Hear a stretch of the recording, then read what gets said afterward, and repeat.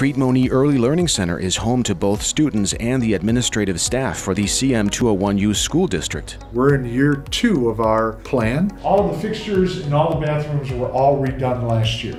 The first year we spent, replaced all the pipes, replaced all the fixtures and that. What goes here is a univent. In year 2 now, we're looking at the HVAC systems. The new piping that is here, very similar to a radiator where the cold and hot water will come in through the univent, and then there's also a fan that will blow out, so as the pipe gets cold, it'll just blow out cold air. Then they'll put all new casework in and close everything off in that too. It is a pretty cool area. Early Learning Center playground. It's a rubberized surface, so you don't have to worry about falls. We have 4 different areas that the kids can play in, and also everything is ADA compliant, so even kids in wheelchairs can now come out here and enjoy it. According to the short-term facility improvement plan, the Early Learning Center will receive cosmetic improvements over the 2023 summer. Things like carpeting, painting, those type of things. According to Assistant Superintendent of Business and Operations Ken Surma, the Early Learning Center will welcome students back later this month according to schedule.